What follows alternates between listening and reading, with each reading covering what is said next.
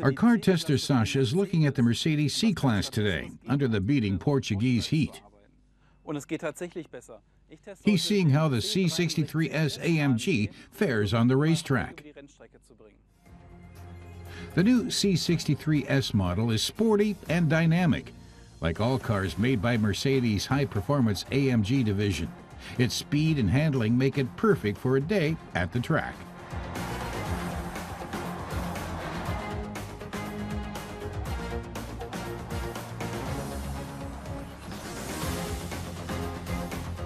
"375 kilowatts of power mean the C63S can hit 100 kilometers per hour in just 4 seconds. It comes at a price of just over 84,000 euros in Germany. Race driver Bernd Schneider says it's a car for all occasions. It's a car that you can drive on normal streets for day-to-day use, he says, but one that also feels at home on a racetrack. Bernd also likes how drivers can program the car with their own individual setup to suit their needs. They can even have different setups for different racetracks. Whether drivers want comfort or need to handle wet conditions, they can choose their setup, and that makes this car stand out. Jeder Fahrer kann sich da sein eigenes Setup wählen und das macht ihn so einzigartig. The car's design is typically sporty for an AMG. The front of the car is marked with 2 power domes, and all the way to the back the car's form shows it's all about speed and strength.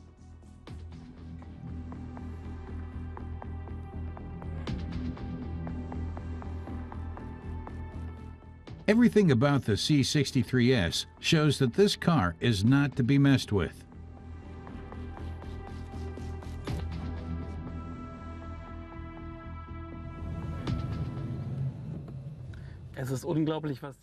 Sasha can't believe how quickly the C63 takes corners here on the racetrack.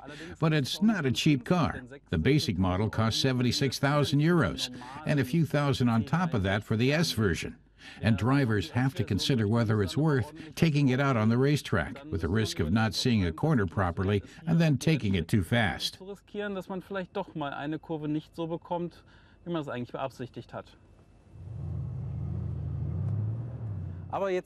But Sasha wants to check the car out on regular roads as well.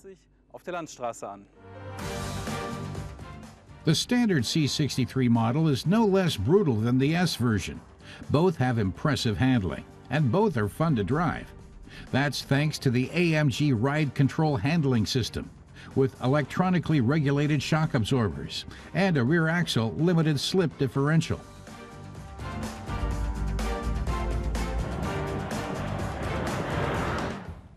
The car's interior is just as sporty as the outside, from the 3-spoke steering wheel with large paddles for manual shifts to the finish of the surfaces. And there's a full program of comfort and security systems available to the driver.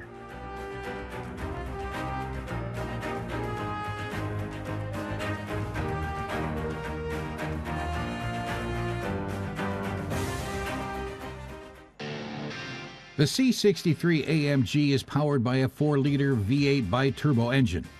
That gives it some serious beef under the hood. It consumes about 8.2 liters of gas over 100 kilometers on average. All in all, the car isn't cheap at over 75,000 euros, but for that, you get a car that will get you to your destination quickly and safely.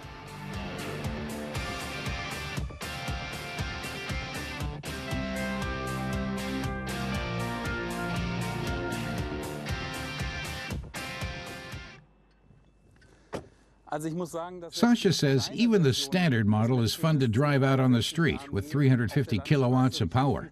The S version packs more of a punch, but it also costs more. And because he had so much fun earlier, Sasha's heading back to the racetrack. Kostet aber auch ca. 8.000 Euro mehr. Und da meine Zeiten auf der Rennstrecke noch nicht so richtig gut waren, gehe ich jetzt noch ein bisschen üben.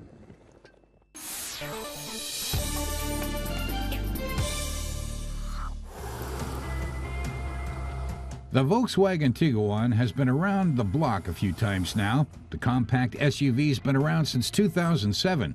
Its name, a combination of the German words for tiger and iguana, was chosen back then by the readers of a car magazine.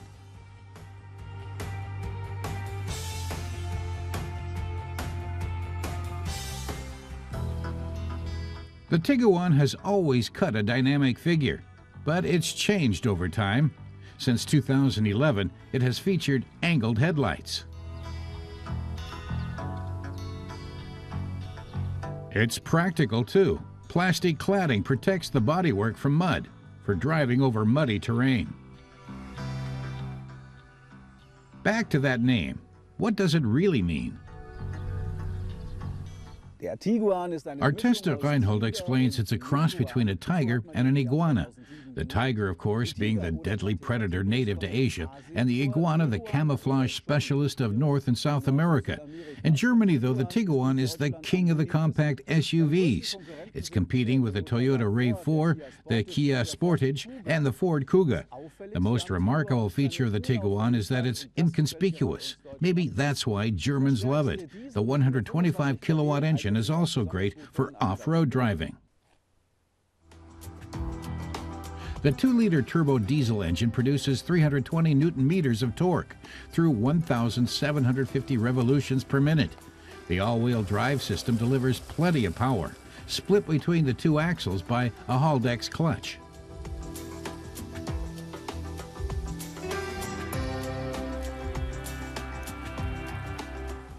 All of that means the car is secure as can be out on the road.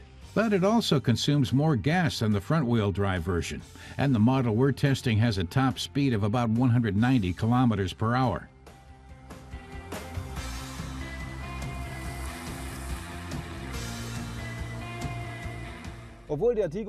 Reinhold says although the Tiguan can go off-road, it's also great on the street. That's no surprise, given its similarities to two other VW models, the Passat and the Golf. And anyone who's ever ridden in a Volkswagen before will feel at home in this car. It stands out from the competition with its adaptive chassis, which allows drivers to go for a ride that focuses on speed or comfort, with the comfort setting giving passengers a particularly smooth experience.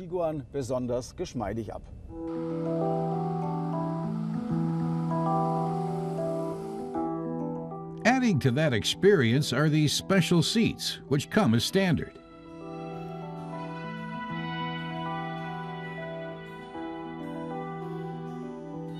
There's plenty of space in the back, too. Practicality comes to the fore here as well. There's a fold-out table, and the seats can be put away to make more storage room.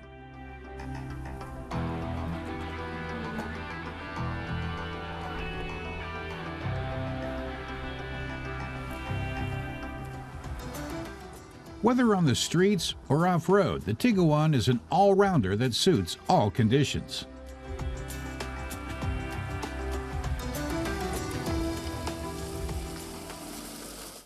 Reinhold can see why the Tiguan leads the market for compact SUVs. It doesn't have any weaknesses and meets Volkswagen's high standards for quality and performance. But at 25,000 euros, it doesn't come cheap. The all-wheel drive 4Motion model is more expensive at 29,000 euros. More varieties are due to be released soon, as well as a larger 7-seater and a coupe version to compete with BMW's X Series. The American SUV market is especially important for Volkswagen. None of their models feature in the top 20 most popular cars in that class.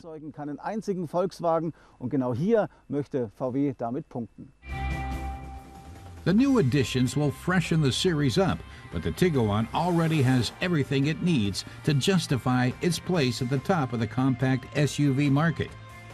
Aside from its drivability features, it also boasts great safety standards. It was awarded 5 stars by the car safety program Euro NCAP.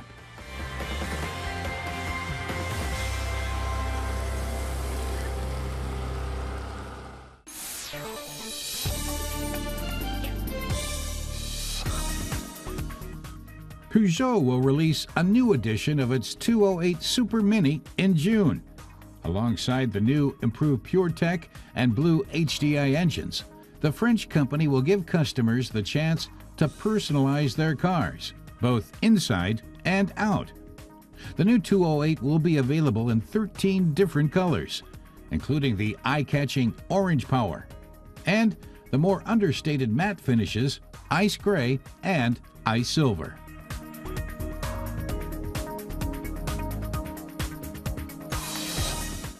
The Mazda MX-5 has represented freedom and driving pleasure to car owners for more than a quarter of a century, and now the Japanese company is presenting the fourth generation of its two-seater roadster. The bonnet is flatter, while the windscreen frame has been slimmed down and shifted back, and it's up to 100 kilograms lighter than its predecessor. Specially coordinated Skyactiv G direct petrol injection engines power the car and continue 25 years of driving tradition.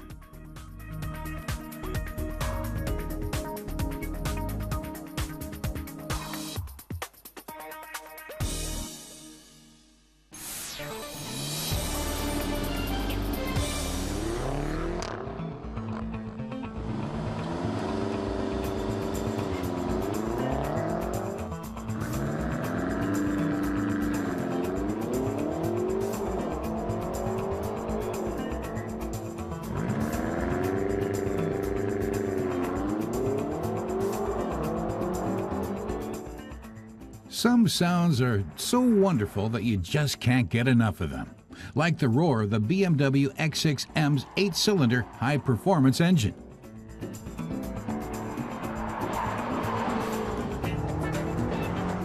BMW's Carsten Pries says that after the success of the first generation, of which they sold almost 20,000 units in 5 years, it was time to bring out a second, even better generation.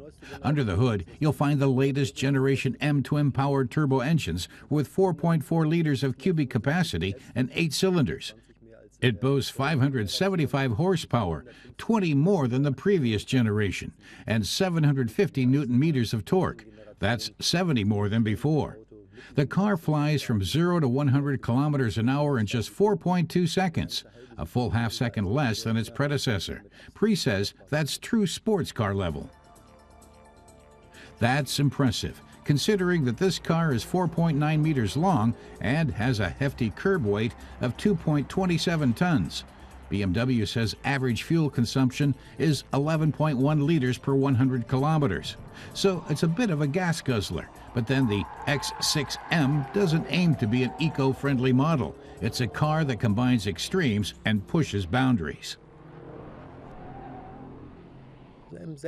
Carsten Pries says they've made lots of modifications to the chassis and drivetrain to make the car more agile, precise, and rid it of some characteristics typical of sports activity vehicles. So the vehicle doesn't understeer. Its performance is very neutral. He believes the X6 M unites all the precision and predictability you'd expect from an M model.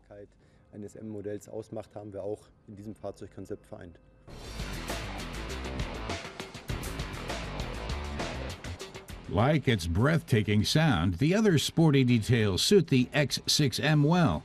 In particular, its coupe-like silhouette transforms it into a premium sports activity vehicle, or SAV.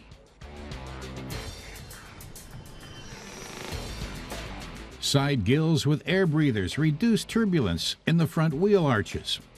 At the back, a rear spoiler helps lessen aerodynamic lift and drag.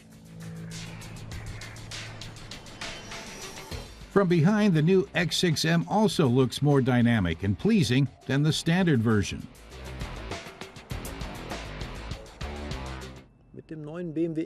Carsten says that with the new X6 M, BMW once again aims to appeal to performance-oriented people. With a car of this class, they can express that more than they might ordinarily. He feels that this makes a very strong statement about people, their performance orientation, and their taste in design. Inside, everywhere you look, the X6 M is a little more luxurious, a little sportier, a little more extravagant. To achieve optimal acceleration from a standing start, the driver activates the launch control function, which has been adapted from race cars. Drivers depress the brake pedal while stomping on the gas until they reach the ideal starting RPMs. Once the driver takes his foot off the brake, the car shoots forward as fast as possible. Carsten Pries says the new BMW X6 M will be sold worldwide, but they expect the main markets to be the US, China, Russia, the Middle East, Canada, and Germany. Its sound, looks, and performance are out of this world. But hearing that the X6 M starting price is almost 118,000 euros in Germany is enough to bring most buyers back to earth fast.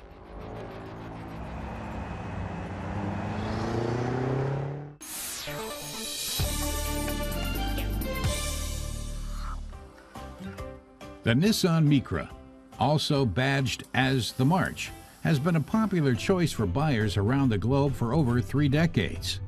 To date, some 6 million have been sold, making the Super Mini one of Nissan's top 3 car models.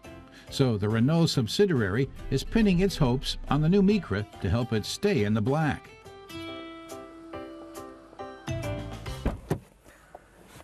Our car tester Tanju Gensch says the Micra used to be a real woman's car, cute and cuddly. Now, in its 4th generation, it yearns to be a global car and please people from Thailand to Mexico. Tanju feels that in doing so, it sacrificed some of its charm. But with its curves, this little runabout is still an eye-catcher and popular with the ladies. Unlike their predecessors, 4th generation Micras are all 4-door models and therefore more practical.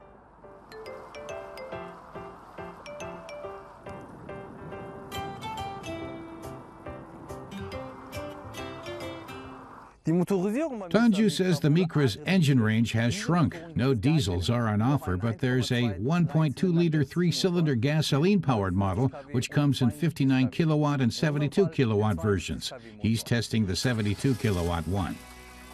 A supercharger helps the little engine generate the additional 13 kilowatts of output. But does greater power also mean greater fuel consumption? Not here. The more powerful engine actually uses 0.7 liters less gas per 100 kilometers. So it's too bad that it's only available with more deluxe trim levels like the Ascenta, which costs upwards of 15,870 euros in Germany.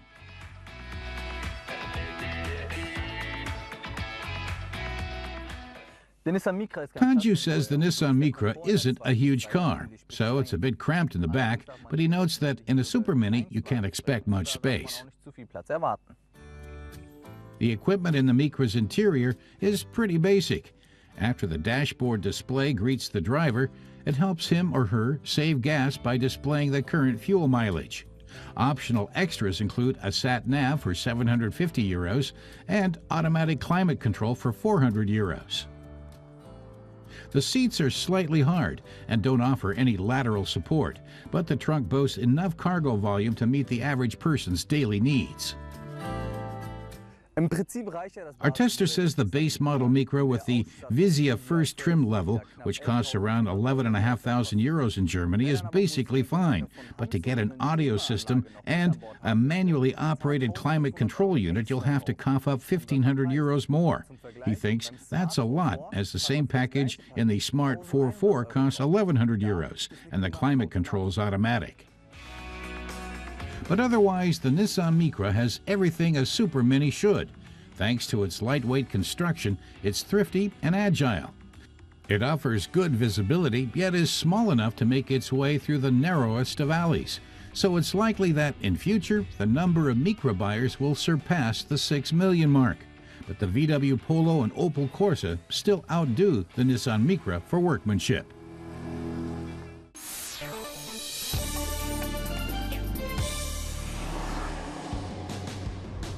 The 911 Turbo made its debut at the Paris Motor Show in 1974. It started out with a 260 horsepower engine, but in 1977 the car got a power boost. Thanks to its new intercooling system, the 3.3-liter motor could generate 300 horsepower. Christoph says the 911 Turbo is more than just a car. It's the stuff of legend. In the 1970s and 80s, there was no getting away from it. Whether you were a yuppie or a technical freak, a grandma or a kid, this car polarized people, Christoph adds. They either loved it or hated it, coveted it or vilified it, but it certainly didn't leave them cold.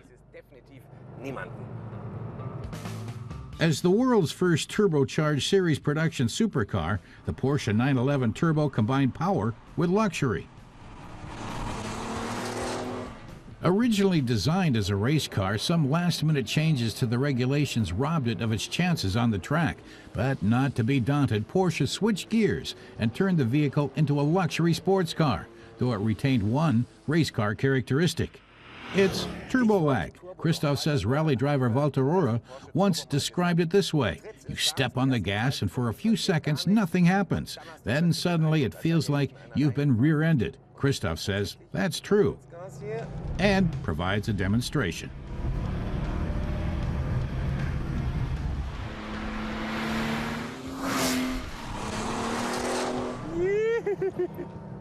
Yoo-hoo, this baby really flies, he says. It's enough to strike fear into the hearts of the Italians at Lamborghini and Ferrari. When it made its debut, the 911 Turbo cost close to 66,000 Deutschmarks, 20,000 more than the priciest 911 Carrera. Still, thanks to its stunning looks and superior performance, by 1989 over 21,000 of the original Turbo models had been sold. 0 to 100 kilometers an hour in 5.5 seconds and a top speed of 260 kilometers an hour. That's what Christoph calls performance, but he warns inexperienced drivers to beware. If they hit the gas at the wrong moment and then the turbocharger kicks in, the rear end could spin out of curves. Even Porsche knew the 911 Turbo was hard to handle. It's a real sports car and requires concentration to drive, this commercial states, but it rewards you with a high level of safety and driving pleasure. Those who equate driving pleasure with great acceleration and power will find few cars to match the original 911 Turbo, even today. What a beast, Christoph says, noting that the 911 Turbo's trademark rear spoilers are hard to overlook. When the car was introduced, many owners of regular 911s had these whale tails added to their vehicles. Christoph says this didn't escape the attention of the designers at Porsche, and they eventually offered this turbo look for regular 911s, complete with tail fin, fender extensions, and fatter Fuchs wheels. Christoph finds that all a bit embarrassing, though.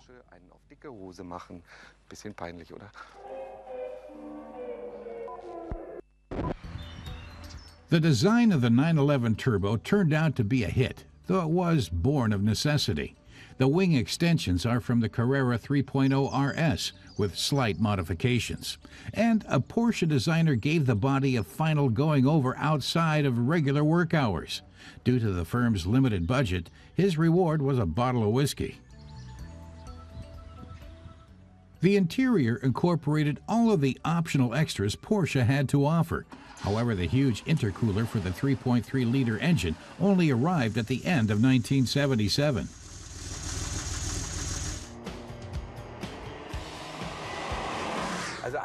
The original 911 Turbo wasn't lacking for anything, Christoph says, but the 3.3-liter model came with even more extras: power windows, power seats, power sunroof. But such luxury didn't come cheap. In 1974, the Turbo cost over 65,000 euros, a third more than the most powerful naturally aspirated Porsche of the day, the Carrera 2.7. Even though it's incredibly powerful, Christoph says the Turbo is more of a Gran Turismo than race car, and that sports cars enthusiasts prefer naturally aspirated Porsches. That's because the Turbo only gets to flex its impressive muscle on straightaways. Every naturally aspirated 911 delivers more precise and smooth handling when taking curves. Still, the Turbo helped Porsche attract a new type of customer. Christoph says the 911 Turbo was the first and most successful turbocharged supercar. Its arrival put Porsche on a par with Italian supercar makers like Lamborghini and Ferrari. Compared to other supercars, Christoph believes the Turbo strikes the right balance between sportiness and practicality, between the racetrack and the supermarket. For that reason, he feels the 911 Turbo is truly a milestone in automotive history. And a legendary car model to boot. Little wonder, as 3 decades after it was introduced, the turbocharged 911 still packs a real punch.